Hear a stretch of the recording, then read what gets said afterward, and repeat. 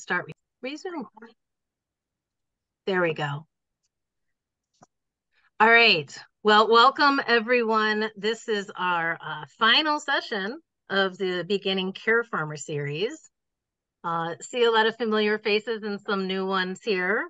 It is really great to see all of you, and we really appreciate your interest in care farming and your curiosity and showing up tonight. My name is Kate Mudge, and I work as a contractor with the Care Farming Network. I'll be facilitating today's session, and Woody and Andrea from Care Farming Network are also joining us.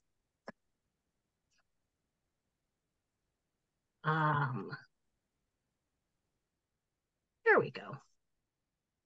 So as we move through today's session on how to fund a care farm, you may have some questions that arise, so we're going to work on answering those as best as we can during the session. We're also going to have 15 minutes for Q&A towards the end of our session today. And I just want to point out, we've had 3 other sessions. All of the recordings are available online. You can find them under the events on the Beginning Care Farmer Series webpage. And you may also notice that we are focusing these sessions on farms that are located in the Northeast region of the US that specifically serve individuals with intellectual and developmental disabilities. This is because the Care Farming Network received support from the National Institute of Food and Agriculture through the Northeast SARE program. So even with that kind of focus area in some of these slides, we really hope that what we share tonight is helpful to anyone in any region for serving any diverse population for care farms. And so tonight, we're just going to be kind of giving a broad overview, talking a bit about the importance of telling your story, business planning, sharing a lot of resources, both for nonprofit and for-profit care farms, and then including some advice and tips from care farmers, which is, to me, the most fun in these series is to be hearing from others. And as I said, we're going to follow up with about 15 minutes of Q&A at the end. So jumping into things, where to start? So care farmers are social entrepreneurs, and we're motivated by a desire to improve the lives of others and develop really innovative ways to do so. So funding considerations are compounded by the fact that care farms can form under different legal structures. Financing options vary depending on what structure you are, and funders can also have their own preferences for what they give dollars to. And so the question again, where do you start? There isn't one specific type of care farm or a how-to manual that outlines each step. So tonight we're going to actually start with talking about telling your story. Because in order to fundraise, you essentially need to influence behavior change from your various stakeholders. And to develop a compelling story, you need a really clear vision statement that answers these 4 questions. So who will I serve? And what is my farm's purpose? What am I going to be offering? And what are my values? And we talk about this kind of as a vision statement. It lays the foundation for really any social enterprise upon which those are built. And your vision should really be compelling, and it should be achievable, distinctive, and clear, and inclusive. And the importance of telling your own story cannot be overstated, because the work and the path that you create towards creating your vision, ultimately your care farm, serves to inspire those that are going to support you. So many of the care farms in our network highlight the history on their websites, and it's worth checking out how they do so, because a lot of their histories, their origin stories are really inspiring.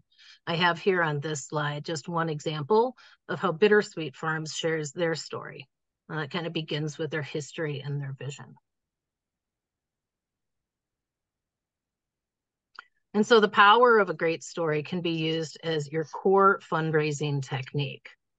Your story's objective is first to educate and to evoke really powerful feelings of empathy. So getting someone to feel through what you're telling them is an important part of your story.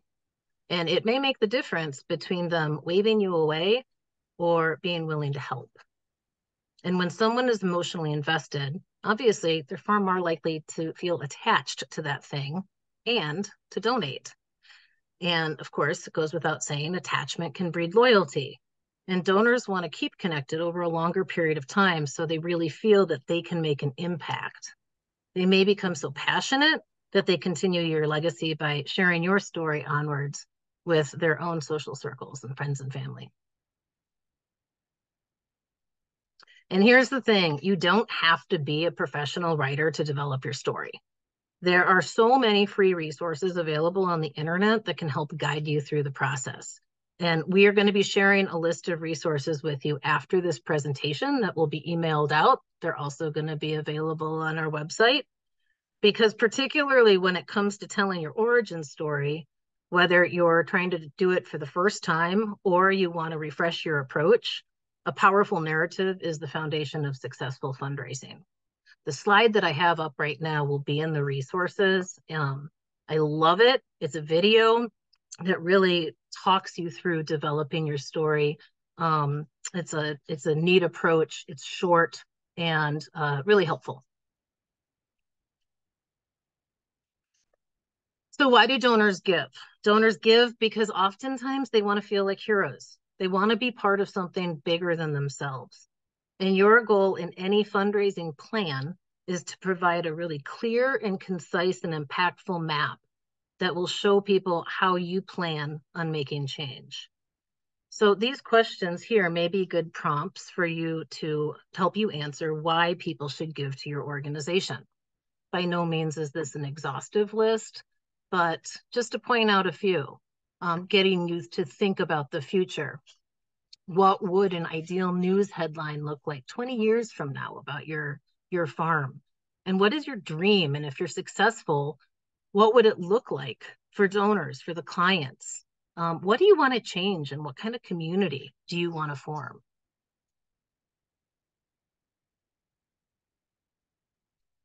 So regardless of your care farm size or your financial status, whether you're just starting out or whether you've been at it for a while, there's a business plan with this. And when you create a business plan, you're effectively creating a blueprint for how your farm is going to be run, who's going to be responsible for what, and how you want to achieve your goals. So a business plan also helps you secure support, be it monetary or in-kind donations, or sometimes even just support from volunteers. And you do need a business plan to convey your purpose and goals. We're going to see now how your business plan can also serve as your foundation for grant writing and marketing. And I want to note that Woody's going to really talk about this when he is presenting towards the end of this session. So you're seeking to create social change and a social return on investment, not just a financial return on investment. So your plan should be really precise about how you will achieve your goal. It should include details on what change you're seeking to make, how you're going to make it, and how you're going to measure it. It's also important, I can't stress this enough, to not undersell yourself by being too humble. I live in rural Minnesota. Minnesotans are famous for having what we call Minnesota nice. And we never take credit for what we do. So I'm learning that if you have a vision and you want to share it, you also want to compel people to believe that you are capable of creating that vision. And so here's just some do's and don'ts when you're creating either a marketing plan or your business plan, but writing clearly and succinctly and showing enthusiasm, but staying away from using too much jargon or too much text or gushing too much about what it is you're planning on doing.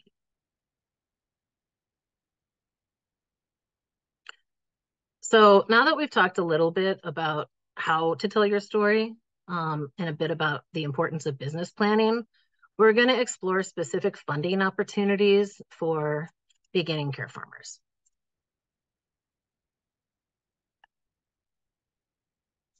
So this piece really focuses on the USDA because the USDA offers a wealth of opportunities for beginning farmers and established farmers. The beginning farmer and rancher coordinators are USDA team members. They're specific to each state. You can actually lean on them to help you understand what the USDA process is and finding the right assistance as you're starting out. So reaching out to your state's coordinator for one-on-one technical assistance and guidance can be helpful. They can also connect you with organizations specifically serving beginning farmers. The Farm Service Agency offers loans to help support farmers to get the financing they need. This can be to start a farm, to expand, or maintain a farm. You can always contact your local FSA office. They are based in every county, so they're going to be specific to your region, the folks that are helping you. And they have a bunch of different programs, way too many to mention here. But one thing to note is that you really do need to have a clear understanding of your needs prior to working with your local FSA representative.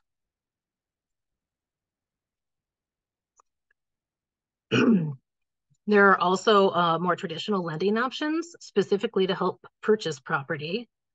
You may find that community financial development institutions are a good option. They're similar to banks, but they're more mission driven, and they're certified by the U.S. Department of Treasury. So they can include credit unions and traditional banks and loan funds, but also venture capital funds. But they operate with a primary mission to help social service-based organizations. And don't forget to also check out options from your state's Department of Agriculture. Here in Minnesota, the Minnesota Department of Agriculture offers down payment assistance grants and other programs for beginning farmers.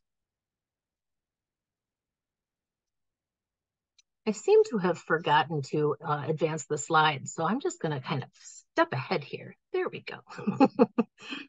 There's also crowdfunding platforms, Kickstarter, GoFundMe, and others. Crowdfunding is the use of small amounts of capital from a large number of individuals to finance a new venture. And it uses easy accessibility of vast networks of people through social media usually, and crowdfunding websites to bring investors and entrepreneurs together.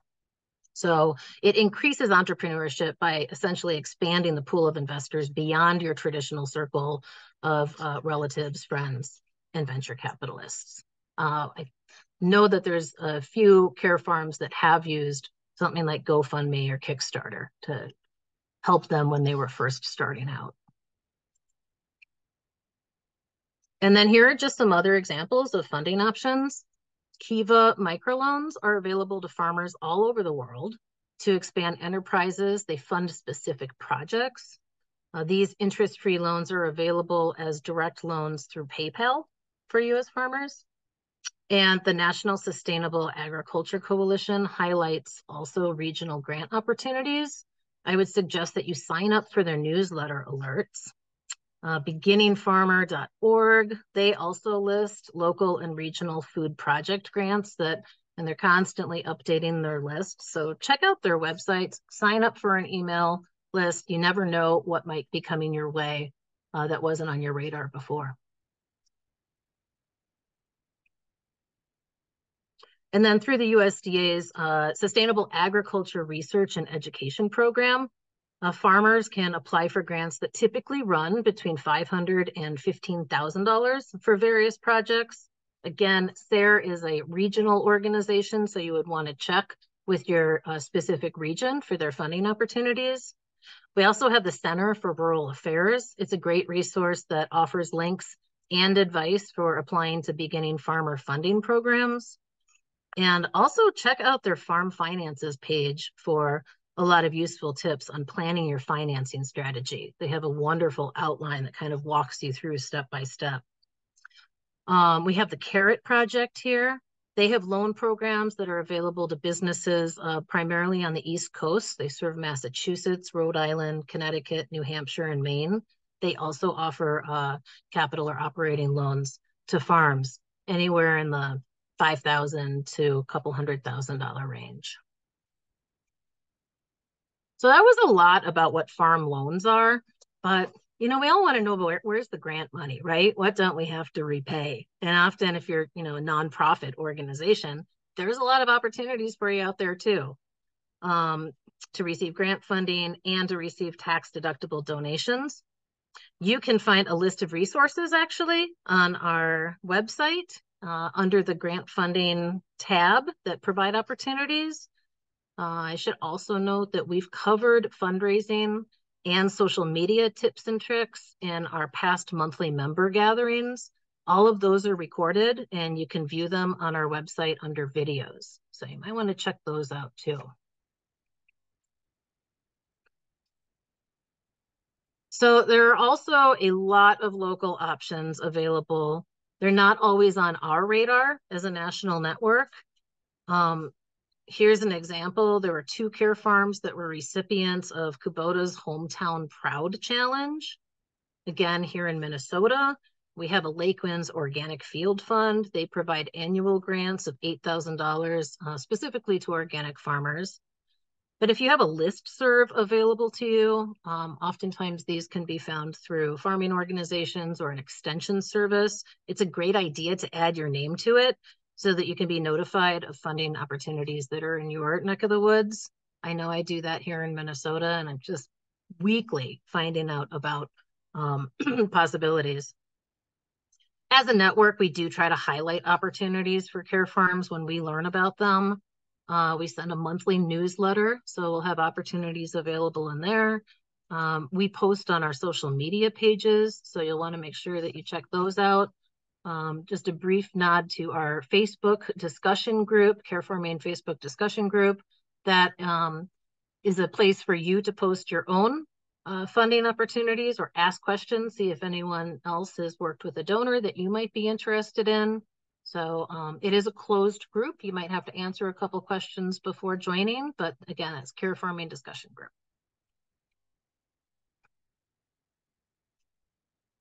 So sometimes a little detective work can go a long way towards finding donors.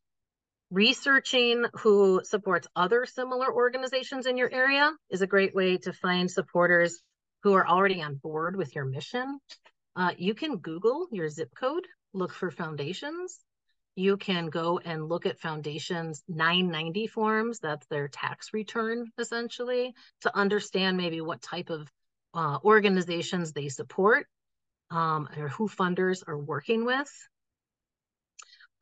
Consider attending other organizations' events too. Maybe they're not care farms, but you can get connected in just simply by networking that way.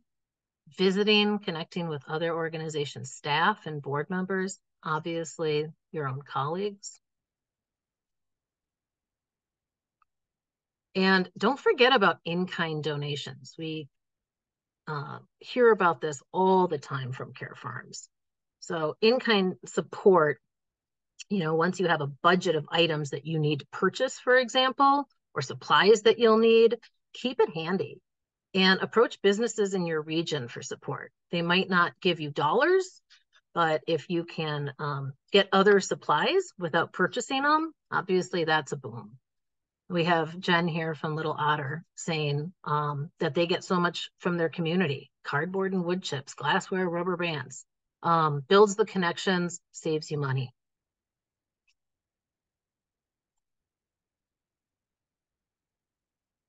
So there's also just a ton of helpful tools that can aid in either fundraising or marketing efforts.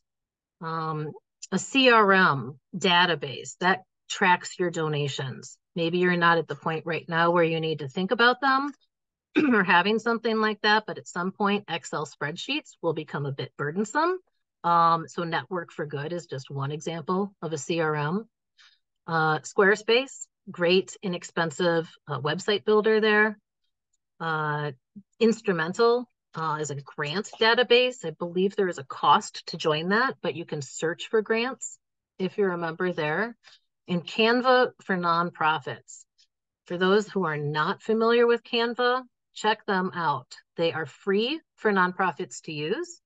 And anytime you want to make something glitzy and you don't know how to use Photoshop or Adobe, Canva does it for you. I cannot say how helpful they've been in my own work. It's graphic design for dummies. So don't forget about that kind of stuff too.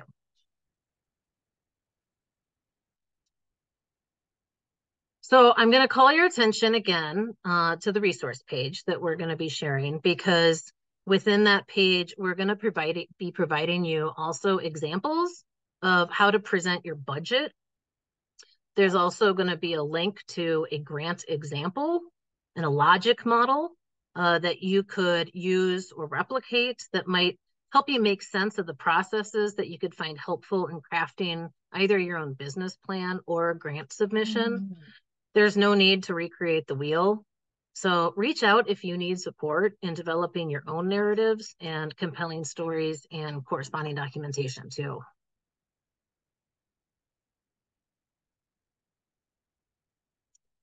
So each session, for those that have joined us, has had somebody speaking specifically to kind of some of the topics that we've covered. And tonight we're welcoming Woody back. He is the founder and executive director of Red Wiggler Community Farm. He's going to share some of his thoughts on fundraising and what his journey looked like many moons ago when he began Red Wiggler, and also how it evolved over time. So I will pass it off to you, Woody. Okay, and I'm going to ask you to jump to the elevator speech, slide 30. Curveball. Oh, no pig. There we go. The Blues Brothers. So I thought I'd start with the elevator speech. Like, if I've got you for just 30 seconds or 2 minutes, this is what I say about Red Wiggler Community Farm. And I say, I founded Red Wiggler back in 1996.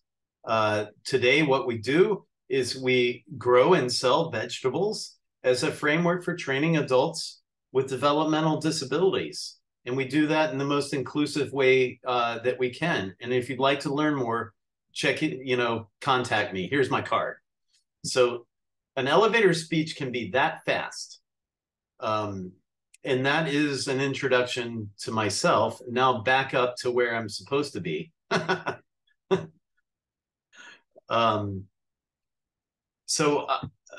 the longer version of our origin story, which I'll weave through this portion. I think I have I've got like almost 20 minutes to talk, which is wonderful for me because I'm often elliptical in the way that I communicate. Back in the early 90s, I was a starving artist with an art degree and no job.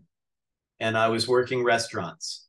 I took a job working in a group home because I felt like if I'm going to get paid nothing, I might as well be helping people while get paid not much. And I really, just day one or the first week, I just loved the work. And so I came up with this concept of, the people I'm working with in these group homes, they need something meaningful to do during the day. And ideally, they need a job. But I also noticed that the food that we were providing for people in the group homes was a lot of sugary and salty and canned and boxed foods. And so I thought, well, I think we need to make it a priority to have access to healthy food for everyone involved in these. When we sit down to dinner, it's not just the people with, that are residents there, but it's also the caregivers sitting down, and everybody needs to eat well. So it just became like very clear that there was an opportunity here. And I just started from there to tell a story that was like, I see a problem, and here's a way to like address it concretely. So I started just chatting up anybody who'd listen to me about what I wanted to do. And I have to say, I really, like, within the first couple of weeks, I felt like I had found my groove. There was a lot of enthusiasm. Well, it's interesting to see this picture of the old me back when I was younger. that enthusiasm is contagious. And so I just started telling people what the problem was and what I thought a solution was, and how perhaps I could do this within the organization I started in. I'm going to say, let's go to the next slide. Kate, thanks. And so talking with my colleagues, friends, family members of all that group, they start saying, well, you need to talk to this person. And so I did. And I just kept following the path.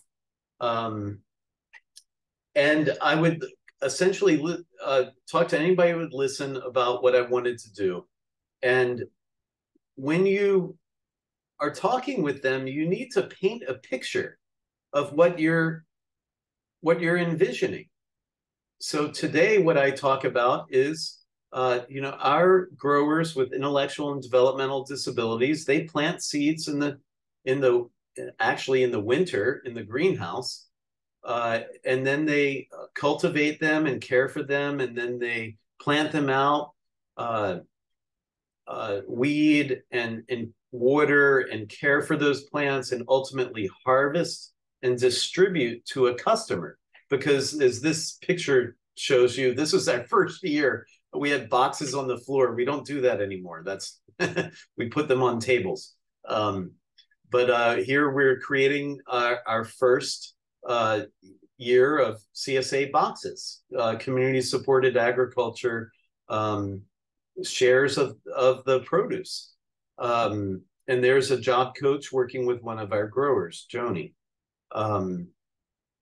So the pitch developed as things moved along. Next slide. And next slide. And I will say that I will touch this in a second. Actually, what I want to say is that it takes time to develop your story. And in the beginning, you've got to test it out. You've got to listen to the response. In my case, the response was overwhelming. Oh, that's cool. I think that I'd love to see that happen. Well, those are like the, bing, bing, bing in the back of your head, like, oh, here's a funder. So now I've got my first, perhaps, funder. And in my case, one of those people who was like energetic as I was, I said, well, do you think you could help out? And he said to me, what do you think you need to get started? And I said, $10,000, which he said, well, okay, let's do that. Moral of that story is always have in your back pocket the answer to a question like, what do you need? And the other aspect of that story is that I probably undershot with $10,000.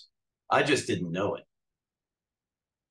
So we'll jump ahead, and I only have so much time. I mean, it's hard to speak to all of you all because I know you're in different sort of cycles of where you are. But everybody always talks about a business plan. And I asked to title this Demystifying the Business Plan, because really, here's how I did it. I knew from day one I needed to run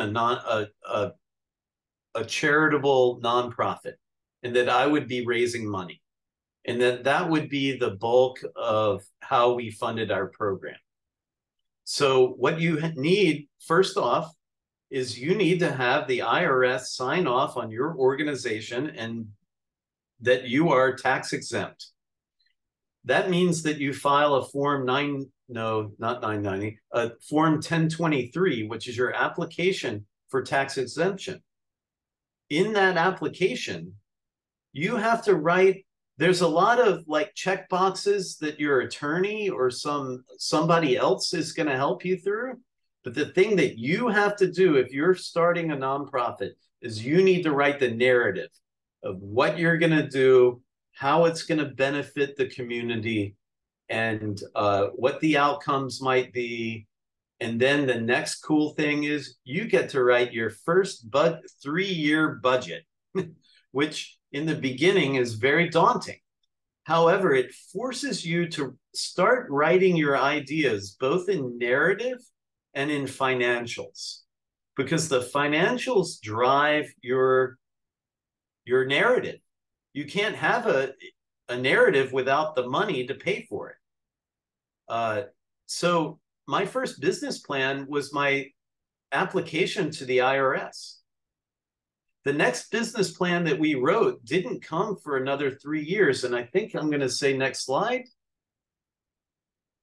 And within the next 3 years, well, for the first 3 years, and I'll get into this in a minute, as we were funded on private donations, that original, what I call angel donor, who funded us with $10,000, and then sales, and then what I would call sweat equity. And that's how I existed for the first 3 years at Red Wiggler. Then we were like, okay, a friend of mine said, you ought to write a grant to this organization. So I went to there. By that time, we had websites. When I started Red Wiggler, we didn't have websites to go to. But by then, I could go and I could look at the guidelines of the ABLE Foundation out of Washington, D.C. And those guidelines became the first structure or outline for my business plan. And that second business plan, the first being the IRS application, the second being this grant that I wrote, that's my business plan. And you just keep going back to these documents that you're writing that theoretically have money at the end of the rainbow. And so I very organically developed the business plan. So this slide talks about the sort of nuts and bolts of these, what I call the base grant. So after the first probably 10 years, what we started to do was start the fiscal year with a new grant that was a base grant. And that grant is basically a work product of ours that just stays internal. And we cut and paste from that document to fulfill grant applications. And this slide just kind of outlines a lot of all of that. Next slide. So support. A lot of times people say, well, after a while, don't you need to hire a development officer? Or, people talk about when's the right time to hire a development officer, or perhaps do you hire a contractor? Well, those options generally, when you're starting out, are not really available to you because you don't have the money. That's an investment in your future. When you do that, you have to float those people until they can pay for themselves. So what I did was I was the grant writer. I'm the engaged, person who started this organization with a cool mission. And so I'm very happy to talk to people about what I do. But what I did was early on is I looked for staff members who were interested in learning about grant writing and fundraising. And so our farm manager, the first year when she got to the end of the season, in around Thanksgiving, she started helping me with writing grants during the winter. And it was more of her proofreading my work in the beginning. By the end of our work together, before she left to have a family, she was fielding the first draft of grants, and I was doing what I call window dressing. But I've always cultivated someone within our staff that can be I call them a number two, but I think Star Trek calls them a number one. Anyway, you need kind of a sidekick because you always need to be proofread.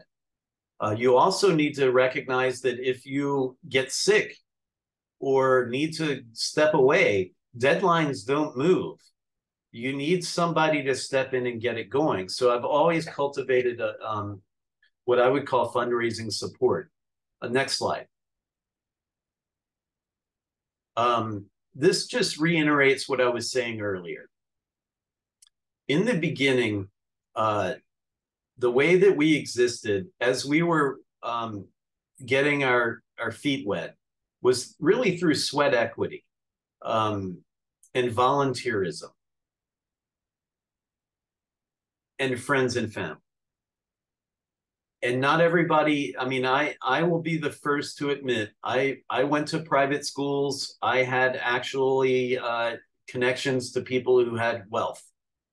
Now, I was, as we'll talk about in I think the next slide, but don't change the slide, is that don't be afraid to ask people for money. You never know where it's going to come from. In my case, I just happened to have grown up in an environment where those wealthy people did not intimidate me. I think it's important to recognize that often, for some reason, our culture is intimidated by wealthy people. The sooner you can get over that, the better. Years 4 through 7 was incremental growth. The first 3 years was about like, okay, here's what we're doing. We started having an event once a year. We had 2 events, actually, a farm tour, and we had a what you would call today a farm to fork event. And getting people out to the farm that were friends and supporters, that was a good way to thank them and show them what we were doing. But essentially incremental growth in the middle years for us. However, we knew we had a story going forward. We needed to move to a new site. And so there was a relocation campaign, and we had established a new site on a park where we are today. So that became this forward story. In the beginning was, here's what we want to do and improve lives. Forward story year 4 through 7 was, we need to move and we need to set up that new farm. So these are all sorts of things that we can talk about with potential donors or just, again, your friends and family. Red Wiggler has grown incrementally throughout, and I think that will continue to be incremental in our growth. But as you get older, you start to look at like, okay, how do I prove that I'm changing lives? And that gets into outcomes measurement tools. And then ultimately we established a $1.5 million capital campaign for facilities, which we accomplished within that time frame. Years 20 to 25 have been about improving our processes. And as this says, leaning up the farm.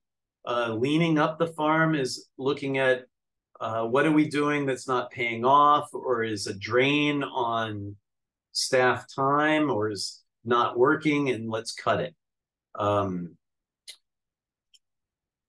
And I'm looking at the comments.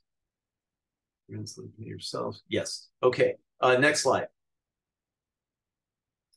So here's the rub. Red Wiggler, as a 501c3, the bulk of our money comes from private foundations. And we started with that one foundation back 3 years in and wrote that grant and received it for $10,000. I'll never forget the day that showed up in the mail. And I'll never forget the all-nighter. I literally pulled an all-nighter to get it in the beginning. I mean, it's tough starting out, and just to recognize that. Today, government grants contribute 15%. Some of that is the grant that's paying for me to be speaking with you and for Kate and Andrea to do the work we do with the Care Farm Network. So in the past, before this, the Care Farm Network, that was a smaller number. Individual giving is at 20%. And I think what you're probably interested in is sales, 9%. I've never thought that we would maintain Red Wiggler on sales. That's not what we're in the business of doing. We're in the business of bringing people out to the farm to work together to grow and sell healthy vegetables. And that 15 of our employees are people with intellectual and developmental disabilities, and they have goals and objectives, life goals, and we want to support them in that. The running of the sales program is a great way to bring people into the program. It's a loss leader of sorts. It generates board members, volunteers, donors. We've not done much with corporate giving. Some civic and religious giving is 5%. Events are, again, another loss leader. For us, some organizations might take that private foundations and call them, what do you call it, when it's sponsors? And then you'd see the events number go up and the private foundations number go down. But in our case, we want to bring people out to the farm. Sage advice, you're moving me along. Oh, relationships, awesome. Time check, okay. I'll stop there and get into relationships. So, as that last slide showed, we do write about 20 grants a year that generates about 500,000 in revenue. How do you keep that going year over year? The first thing I will say about grant writing is that once you score a grant, the next thing you're doing is communicating with them of what you did with their grant, the report. And you should always be writing a second grant on top of that report. So don't think of grant. So we always go, in every chance you get, go for general operating. Don't pay for a tractor or a truck or a refrigerator. If you can get away with it, go for general operating. And what you do is then the next grant, the best grant that we write after a while is the report. Most important grant you write is the report. So that you create a repeat customer, someone who continues to give annually, an annual fund, if you will. Then there is just the rule of thumb is thank people 3 times and ask them once. So after you thank them 3 times, you can ask them again. So there are any number of ways for those touch points. Inviting them out for a free farm tour, inviting them out for any sort of activity that's happening. If they can't get away, get them. Say, hey, I'd love to meet with you on the farm, or if you can't do that, I'll meet you down where you live. But relationships are an ongoing effort. I should also say that I found it very beneficial, and Kate mentioned this earlier, is that attending other people's events, you support your colleagues when they have events, because I don't know how many of you have run events, but don't we always fear that nobody's going to show up, or some version of that? So show up for your colleagues, but you know what you get then? You get to look and see who their funders are. You get to understand how they do the pitch.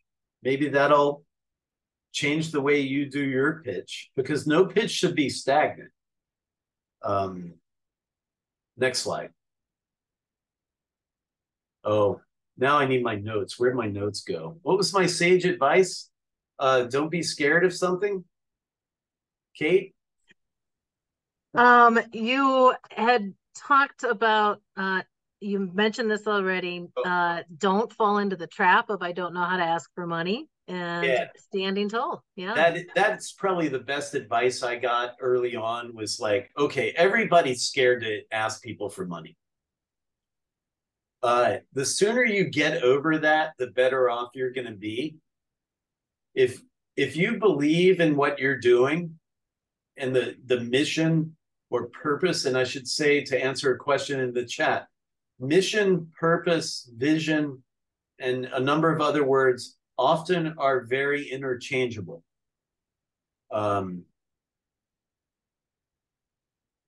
So if you believe in what you're after and you embody that, like before going into a meeting, like I can feel it. Like I spent time thinking about this before. The problem is I get nervous sometimes when I do it.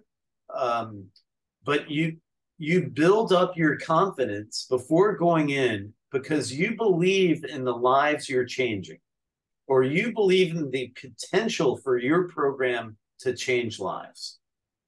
And you go in, that's a wholly different thing. Yes, you have to be tactful.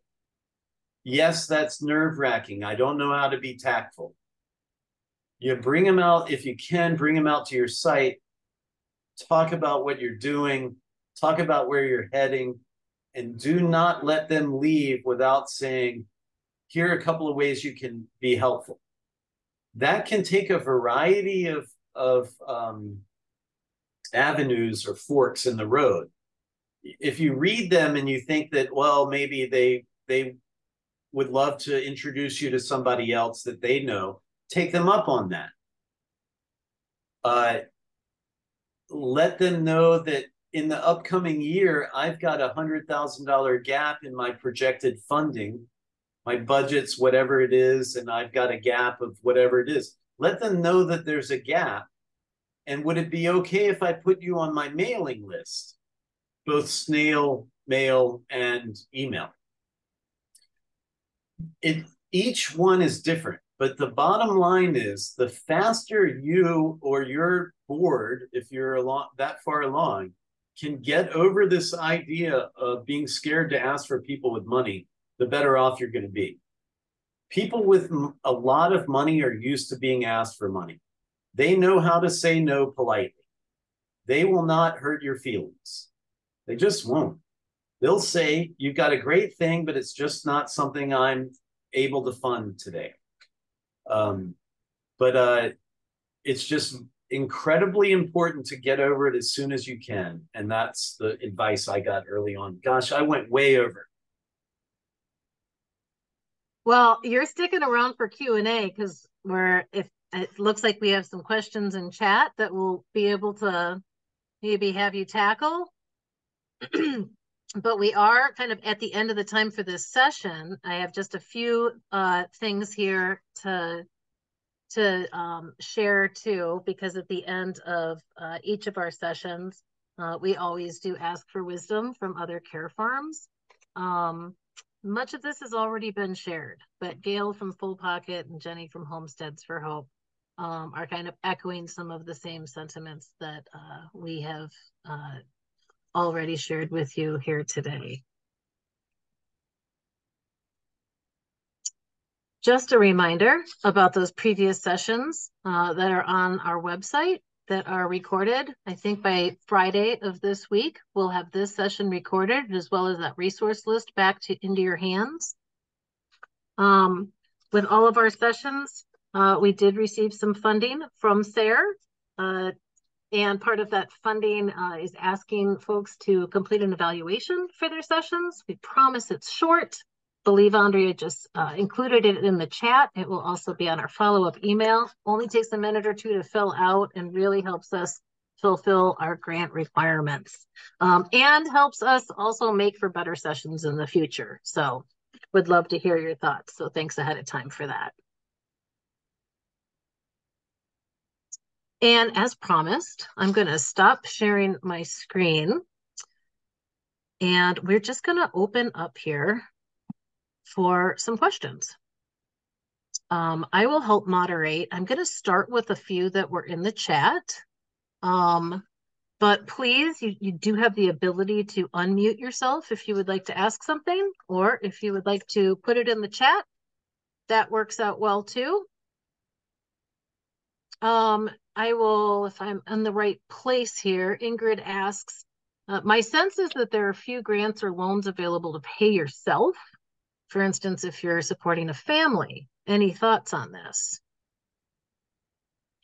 And I'll state for the record, on some of the loans, I can share because my day job is actually in lending. Loans will allow you to provide for what's kind of called working capital. And if you need that working capital, sure enough, you can put it into a loan application with the understanding that you have to pay specifically, or especially if you're kind of a sole operator, but it's going to ask for other things like outside income too. So it really depends on kind of if you're needing to do this full-time or part-time. Woody, I know that you had talked about uh, the grants that will kind of provide general operating. Can you talk a bit if any of those general op grants would allow one to pay themselves? Well, if you have a position like farm manager or executive director, that's a part of the budget that falls in your salary line item. And yes, you should. It is a common thing that people do not value their sweat equity. You need to put in your budgets for grants the money that you need. That it is, you need to, in the beginning, it's true that you kind of need to weight it down to a reasonable number that you can achieve. But don't forget to put yourself in your budgets. Yes, general operating grants pay for wages. That's the whole idea. It's people that run programs, and what we need to do as a nonprofit like collective is we need to let people know that yeah, okay, giving us money to buy hand tools is great, but it's people that teach other people how to use those tools. And those people need to live. And so, like in our case, 80% of our budget is salaries and all the different things that come along with salaries. As you get more mature, hopefully you'll have a 401k and all the whistles and bells of a for-profit company. I mean, my hope is that nonprofits and for-profits won't be so distinguishable in the future. You need to think of yourself as a for-profit at times and value your time. And yes, those people, funders will pay for that, but you have to have the gumption to put the money in there. Is that? Yeah, excellent. Is there, Kristen asks if there's any advice on persisting early on with starting up being so tough. I should also note that we know that there are some current folks who are operating care farms, and you're more than welcome to chime in here too if you have any advice to share. So I can share a little advice, both from starting a nonprofit in the past and starting a care farm now. And it is so daunting, but if you can do anything to start, like even if you don't have land or anything, if you can do anything like to have like connect with other farmers or farmers markets or just some actual act of growing and creating something, it gives you so much energy.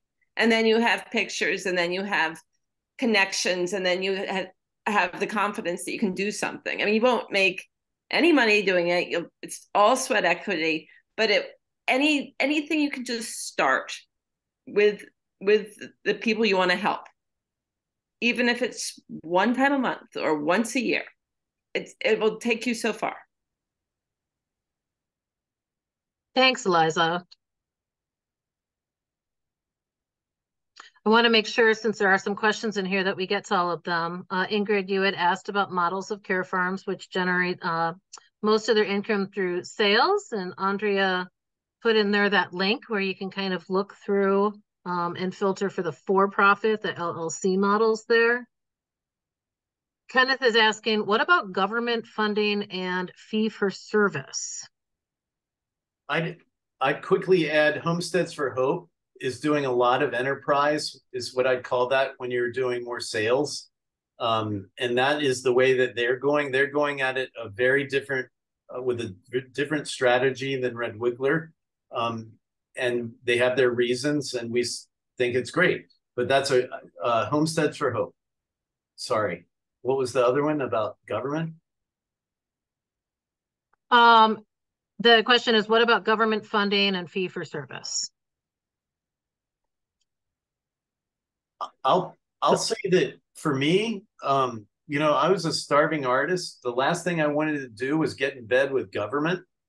And I had seen what government was doing to the organization where I was working, where it became a checkbox situation. And I just didn't want any part of that. And 27 years later, after looking at it probably 3 or 4 times, like maybe we should be getting government money to do what we're doing because it's out there. Every time we look at it, we'd have to hire more people than we can afford to service. But that's us. And please do not take that as every care farm is different. Every environment where you are is different. You may have a very different. I just got really lucky landing in Maryland, in Montgomery County, Maryland, and have been able to raise the money. Not everybody's in that situation.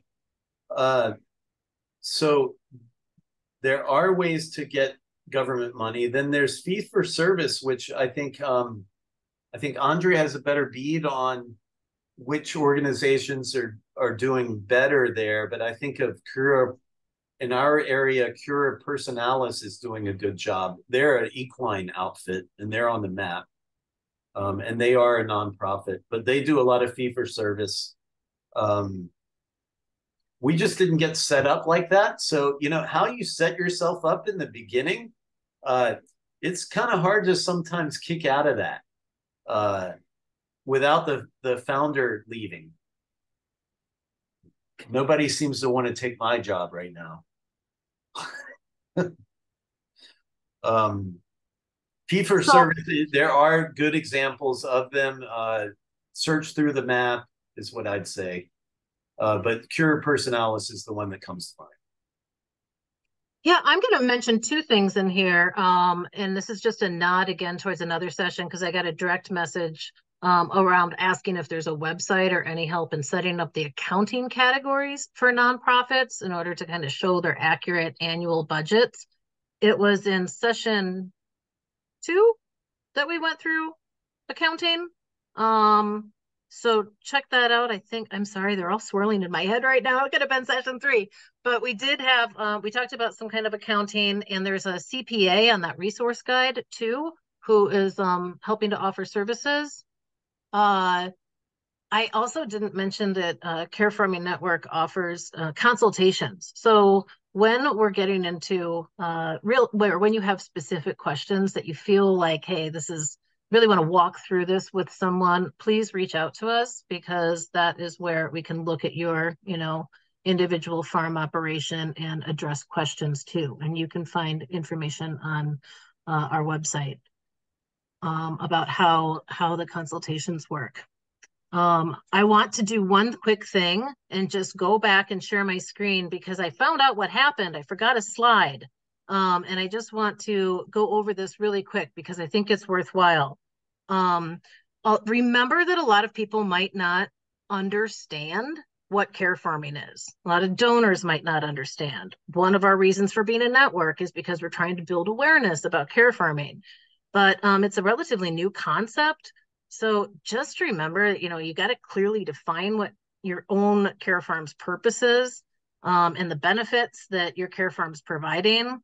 On our website, we do have a video. It's short. You can see it's less than 4 minutes that you can direct people to, which is a nice comprehensive overview of care farming or something that you could, put into your marketing work. So it introduces people, as, to care farming as a concept. And we also have a lot of resource pages that include research that shows the benefits of care farming. So as you're getting into maybe some of those grant proposals or talking with donors, if you can actually show, hey, here are the benefits, and it's scientifically proven what we already know to be true. We have lots of links and resources available for you to look at there. So with all that being said, we have, I hope covered all of the questions. I was just looking at chat. Really want to thank anyone else. Oh, I have just to reinforce this idea back up to the spreadsheet thing. Some advice I got early on was, okay, you as a nonprofit, you have to file a 990. The 990 has categories of line items for a budget. Go ahead and adopt those. Maybe collapse some of them. But what the lesson here is, there's entities out there that are going to be asking you for like financials, and generally they give you a structure to work with. That's the fastest path, is use their structures, and then over time you will develop your own. But in the beginning, if you're starting a nonprofit, the 1023, that is your, where you go to figure out how to create a budget. Anyway, absolutely. Being really creative with, like, saying, all right, what opportunities do I have, and what kind of materials are they giving me to start with, and just using those rather than starting a business plan from scratch. Use somebody else's. There's one last question here that I just want to, Andrea already answered it from Nikki. And I will second that. Partnerships, whether it's 4-H or extension, that's not going to disqualify you from any kind of grant. If anything, it strengthens your ask. Anything that shows collaboration with other organizations, I think, it's what a lot of funders actually really like to see nowadays. That you've done your research, that you're able to work with others. Can be a little bit more of a process if you're asking for funding as a collaboration. But absolutely, and if people want to see that, networks are strong, people are working together. So.